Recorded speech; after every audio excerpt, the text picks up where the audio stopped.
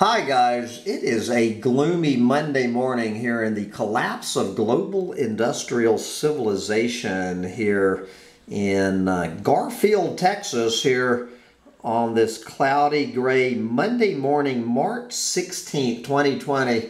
But we're going to go all the way across the pond to hopefully sunny Spain, where I have the good fortune that we actually have a tribes member who lives in Spain, and we're going to bring on Christina, who has now officially been on lockdown, I guess, for 24 hours. And so since the biggest story in the United States is what lockdown or quarantine is going to look like here, I thought it would be a good idea to check in with Christina to find out what it looks like there. So, Christina, come on and say hi to the folks, and then we'll dive right into this conversation.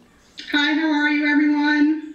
Good to be here. All right, so just before we dive into what's going on in your life today, just give us a brief bio on you, how you made the decision to get out, how and why you made the decision and when to get out of the United States over to Spain to be an expat. What was that all about? As you could probably hear from my voice, I'm living in Spain, but I'm originally from the United States. I lived in New Jersey pretty much my whole life. And I had, for 17 years, not unlike you, a six-figure corporate job in accounting and financial analysis for large corporations in the United States. And after 17 years, I just had enough for many, many reasons, which would take so long to describe here. And I just wanted to try something different. I didn't want to spend any more time as part of the system anymore, and I decided to pack up and move to Spain. Why did you choose Spain? I'm sorry? Why did you choose Spain with all the choices out there? I wanted to go somewhere in Europe, and these decisions were made before I came to the full understanding of the predicament we're in. Before coronavirus, I'm talking about just understanding that we're fucked. I made these decisions. Now, I just told you no F-bombs, and look at you. You made it 2 minutes and 43 seconds. Anyway, keep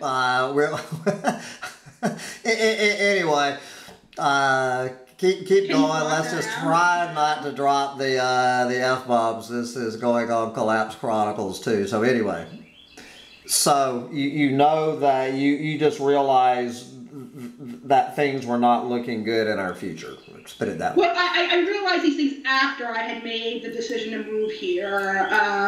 So the reason why I picked Spain was I had wanted to come to Europe. I thought that Europe was this progressive place, and at least compared to the United States, with its free healthcare and it's, most people here do not deny climate change. Everybody wants to fight climate change, although nobody realizes how bad it is. But, again, I just thought that Europe was just this progressive place compared to the United States, and so I wanted to be here. Also, my mother's originally from Germany, so I've been coming to Europe for most of my life, and so I just wanted to be someplace in Europe, and I wanted to be someplace warm, so that was Spain. And also the weed is fairly easy to get here, so that was another reason. But good cost of living, good lifestyle. They're very laid back here. They don't take themselves very seriously. So, yeah. So that's 5 years you've been an expat over there. Yes. Mm-hmm. Okay, so not counting this latest weird turn of events the past month. So you're planning to stay there, or do you recommend Spain to other people looking for a place to bail to? I don't know. I mean, I think I'm going to stay here because I don't really know where else to go. Is the United States going to be any better when the S word hits the fan? I don't know. I think every place is kind of going to have its own problems in some way or another. So would I recommend people to come here? I don't know. I mean, in Europe, I think Spain is going to be, in terms of the climate, moving aside from the coronavirus, in terms of the climate, I think Spain is going to be one of the harder hit countries because it's already dry. There's an area called Almeria in Spain. They do huge production for fruits and vegetables for all of Europe. They grow all the fruits and vegetables for Europe in these I don't know what, like greenhouses that you could actually see from space. And these things are sucking up water like you wouldn't believe. In a place that's already, actually Almeria is the only place in Europe that's a borderline desert as it is. And they're growing all these fruits and vegetables there for all of Europe. So, I mean, the country is desertifying or in the middle of desertification, and there are some reports saying that it will become completely uninhabitable by the end of the century, but I think it will be much sooner than that, as with everything else. So where do you live? I forgot to ask you, where in Spain? Do you live in the city, a small town? Where do you live? I live in a small town just outside of a big city. I live just outside of Malaga, which is Spain's, I think it's either the 5th or 6th largest city now. I'm not really sure. It's about 600,000 people. And I live in a little town just outside of Malaga. So pretty much I live in Malaga. Okay, so let's take our jump into the madness going around this planet. So, first, let me just ask you, what is your general opinion of the coronavirus? Is it being overhyped, or do you think, are you taking it very, I mean, just from a human health perspective and about the chance of you personally getting it, do you think it's being overhyped, or is it something that I personally am treating too lightly? I don't know. I mean, I certainly wouldn't want to catch it. I've resigned myself. Well, if I get it, I get it. There's nothing I can do about it. I'm, going to try not to, and I don't want to because I don't like to be sick. But it sounds like, or from what it seems so far, is that the death rate is something like 3 or 4%. So chances are, if I do get it, I don't think I'll die or anything. But I'm concerned about all the rippling effects of this, especially in a country like Spain, which is not on the best financial footing to begin with. They were hit really hard in the 2008 crisis. I think at some point they had like 25% unemployment at the maximum. I don't know what they're down to now, maybe 15%. I'm honestly not sure. So they're just barely, getting back on their feet from 2008.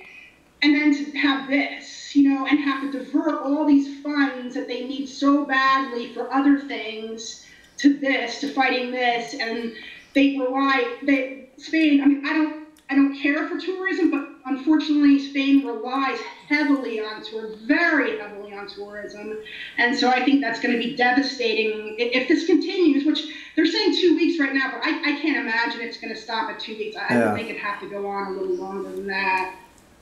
So the tourism industry is I don't know. Again, it's just all it's just, our system is held together by all these thin little strings, and they're so brittle, and the strings crisscross each other. So when one breaks, the whole thing just starts to come apart. We are seeing that. So let's actually, what the big rumor mongering and the big fear and whatnot going on this week surrounding this coronavirus is this whole notion. There's 2 words being floated around: lockdown and quarantine. I guess the 2 terms are almost being used interchangeably. So I thought we should definitely go talk to someone who's actually being locked down. So define to the best of your ability the definition of lockdown and or quarantine, and how it's playing out in your life personally. Let's get your personal story and the larger ripple effect around the country. So this just started yesterday, you're only 24 hours into it? Yes, well, they announced the measures on, I think it was Monday. Friday night or Saturday, I can't remember now, but it started yesterday, and this morning it came into full effect to the, like, really, like yesterday was, I guess, sort of the soft start, and today was the official start. So define lockdown. It's a lockdown. Define the term lockdown, at least in Spain. So our freedom of movement has been severely restricted, is what it means. We cannot leave our houses, except with some exceptions, to go to the grocery store, to go to the pharmacy, to go to the bank, to go to a health center, or a doctor. And I believe in certain essential jobs. I don't know what the definition of an essential job is, but I do know that some people can go to that. And if you do go out, you will be stopped by police. I believe in some places even the Army has been deployed, but at a minimum by police. And they will ask you where you're going and to produce ID. You could also go out one person at a time. And again, when they ask you for ID and ask you where you're going, you must tell them. If they believe that if you don't tell them or you don't give them your ID, don't cooperate, you could be fined. I believe it's between 300 euros up to like 16,000. I can't remember the exact amount, up to 16,000 or something like that, and up to a year in jail is possible. Oh, you can also walk your dog if you is the other thing you can do. Oh, you can walk your dog. Huh. Yes, but it's only one person and one dog? At a time. You can't go in a group, and you can only just, you have to go out, let the dog do its business, and go back. You can't go out for a stroll to walk the dog. Okay. You can't walk your pangolin, however, I bet. Anyway, no more pangolin jokes. So you mentioned grocery stores and pharmacies. Is that pretty much what you understand? Anything that sells food of some sort, aside from a restaurant. So bakeries, butchers, fruit stands. Here where I live, because there's so much agriculture and so much fruit and vegetable production, there's many fruit and vegetable stands, and I believe most of them, or at least some, are open. You can go to them as well. So, but you haven't been to the grocery store in the last 24 hours. No, I haven't. I do know somebody, and I also have been following some of the grocery store websites. And from what I understand, and I saw pictures on the news, they have put, actually on the street or the sidewalk in front of the grocery store, they have put tape 1 meter apart to show people how far they have to stay from each other. I believe there's somebody who is in the door, who allows you to come in, who tells, next, because you can only have a certain amount of people in the store at one time. Most grocery stores are asking you to pay with credit cards only and not cash. Oh, really? And if in the event that they do, you have to leave the cash in a plate, and they'll just give you the cash that way. So I haven't been yet, but from what I understand, if you do go, there's a lot of restrictions and measurements put in place to try and keep people as far away from each other as possible. Oh, the cash thing is because of the germs on the money? Yes. Oh. And with the credit card, they have machines that you just wave your credit, nobody has to touch anything. Yeah, I get it. Well, some conspiracy theorists might say there's something bigger behind that, but we're not going to get down that road on this show. So, essential jobs. Have you seen a list of what defines an essential job? No, I haven't. From what I understand and from what I've seen, there's cleaners out and people who have jobs maintaining the town, police. As far as I know, things like, for instance, the office for immigration is closed because I know some other expats who needed to go there, and that's closed. I believe the post office is open, from what I understand. Yeah, it should be. There are some restaurants actually that are allowing deliveries on limited basis, but other than that, I have not seen like a full comprehensive list of what an essential job is. My understanding is this morning, though, in Madrid and Barcelona, I don't know if maybe it's a very loose definition of the essential jobs, because my understanding is the subways, the metros were completely packed this morning with people trying to get to their jobs in Madrid and Barcelona. So I really don't know what. Yeah. See, this obviously now, as you may or may not know, I am trying to sell a house. So my biggest fear of all, in a lockdown, is a real estate agent an essential job?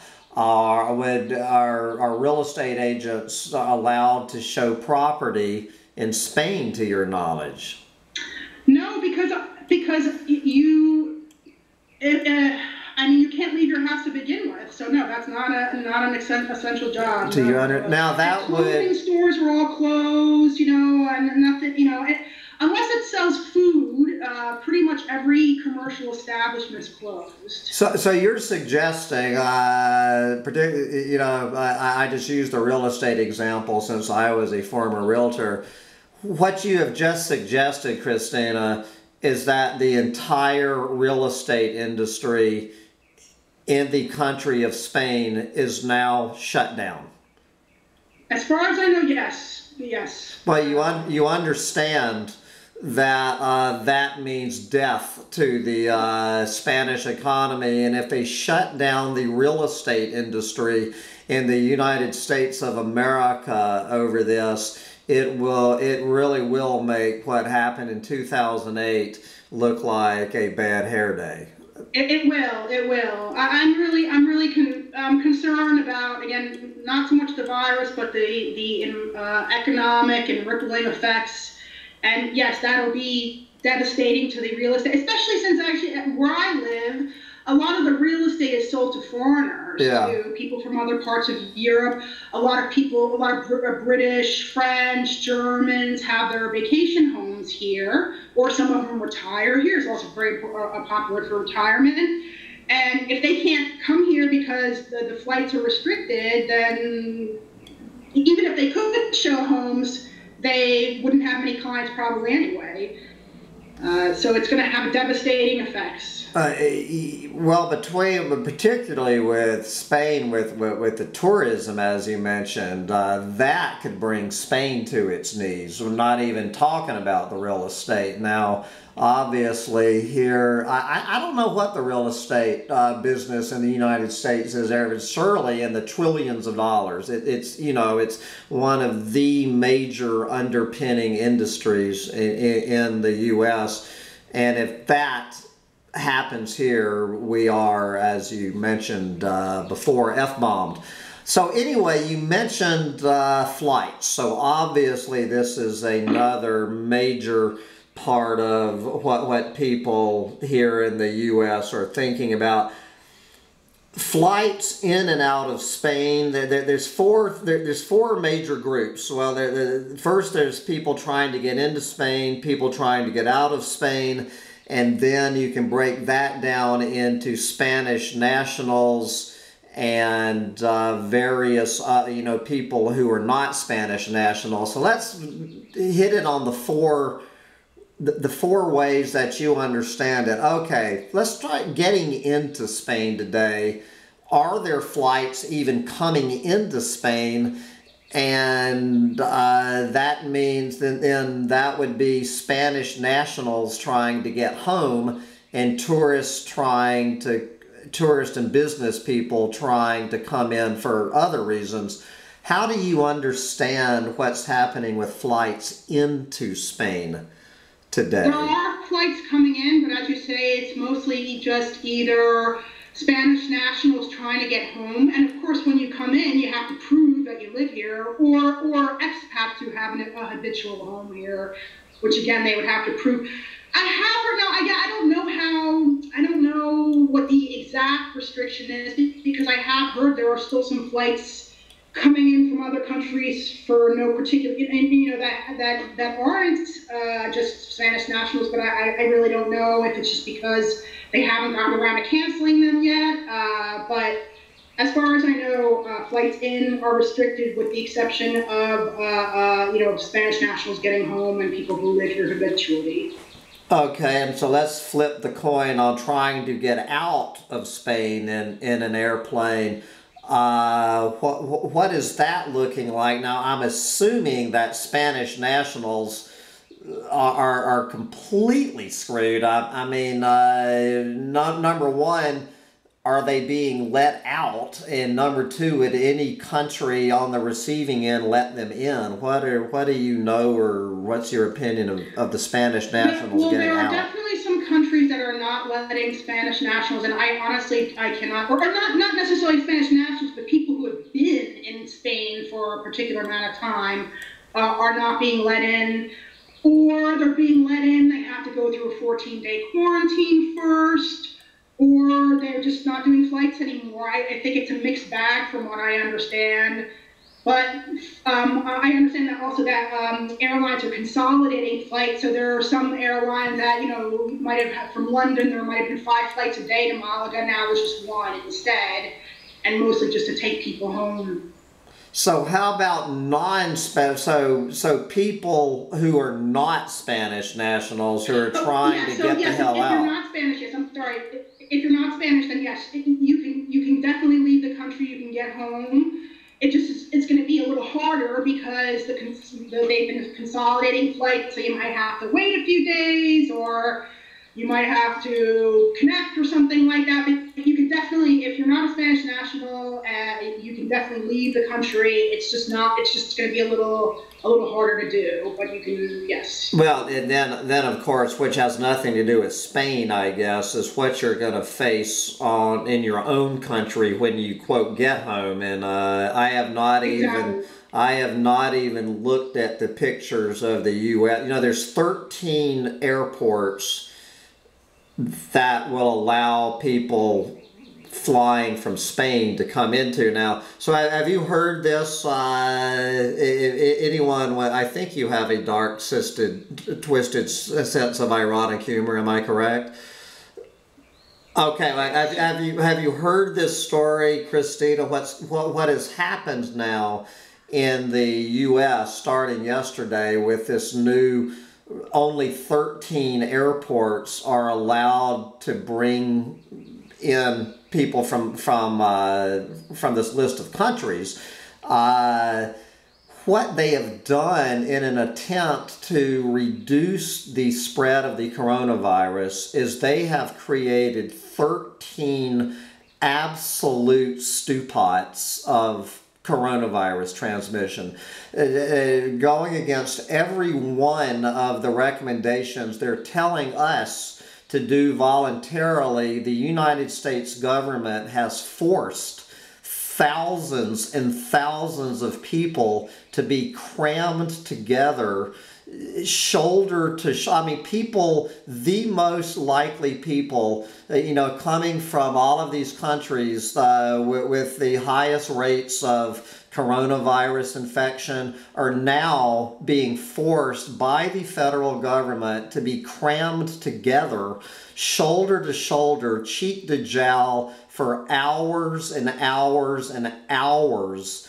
at a time. So the 13 most likely place to get the 13 biggest hotspots in the United States of America as we're having this conversation are the 13 airports that the federal government has set up to control the spread of coronavirus. The federal government has become the #1 most likely way to get a coronavirus infection.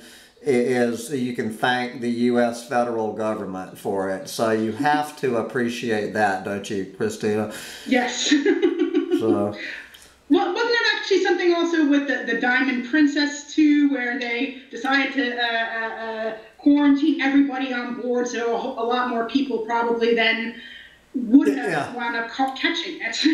Yeah, well, that's what they've done now. Well, no, you take that and multiply it by 100-fold. There will be a lot more people getting, a hell of a lot more people getting coronavirus today than would have gotten coronavirus if the jackboots in the U.S. federal government had not come up with this brilliant plan. As I say, I haven't even turned on the news today. But anyway, so let's talk about getting out by car. Tell us, you know, all of this talk about Spain and Italy and more about France, you do not hear the word Portugal mentioned. It's like Portugal does not exist as a country. What is the news out of Portugal? Can you just get in your car and drive into Portugal, or would that even help? Can you give us any news about getting in and out of Portugal?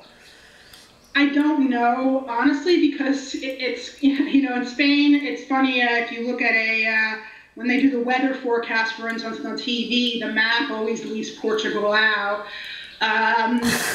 Since you can't leave your house to begin with, unless you have a good reason, you know, one of the reasons that you're allowed to, like, go into the store, I would think by default you can't go to Portugal anyway, unless you have some sort of an essential job that you have to go there for. So whether or not it's restricted, I don't know, but by default I would think you can't do it anyway, because you can't drive unless you're going to the store.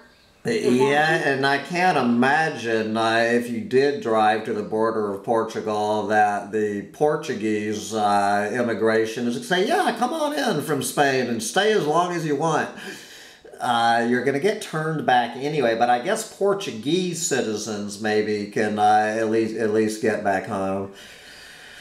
Anyway, well, we're getting up on 30 minutes here, so if you were, knowing what you know over there in Spain, and I realize you're only 24 hours into this, but if you were not in Spain, but you were in Austin, Texas, and you were hearing all of these rumors that what's happening in Spain is getting ready to happen, and possibly even today, and probably at some point this week, what is your advice to Americans facing a potential lockdown over here? What would you recommend they do to get ready for this? Well, in the obvious stock up. I actually started stocking up on food about 2 weeks before they announced anything, because my parents were the type that always, you know, plan for the worst, hope for the best, and so I had already started doing that. So just make sure you have plenty of food, things to do. What I would think that it's going to be really hard is the psychological toll of being locked up in your apartment. I think something like 70% of Spaniards live in apartments.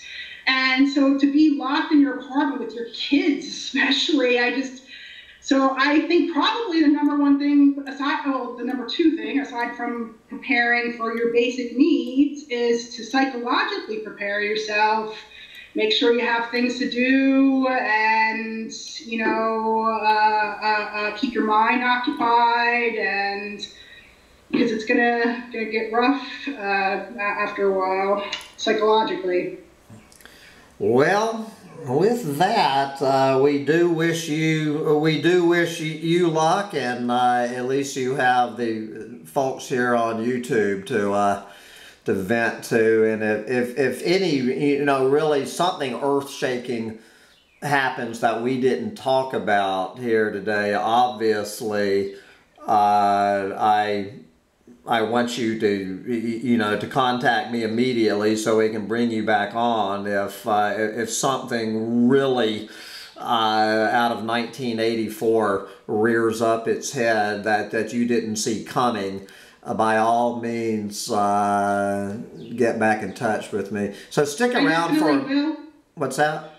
I definitely will get in touch with you, and I kind of do feel like there will be a 1984 thing. I don't know what, but I don't, the rippling effects of this, I think, will be bad. I expect we will be hearing from you sometime this week. Stick around for just a minute after we wrap up. But guys, anyway, I really let's give Christina a big thank you for coming here to talk to us. And if you enjoyed what Christina had to tell you, please thumb this video up. If you did not like what Christina said, then please spend a few seconds to thumb it down, but by all means subscribe to this channel while you're over here. And Christina, good luck to you and keep up the good fight. Thanks. Bye, guys.